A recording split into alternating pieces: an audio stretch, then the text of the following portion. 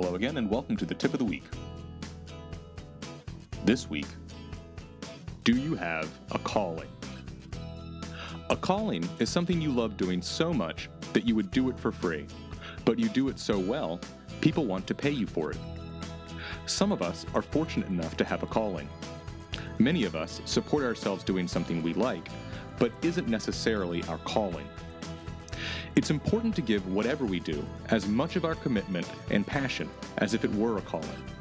Half efforts produce less than adequate results. Ask yourself the question, what would I be doing daily if this was something I loved and was passionate about? It's not easy to stay motivated under normal circumstances, but the challenges we are currently dealing with in life and work make it even more challenging. Meet the challenge with a plan and a positive attitude.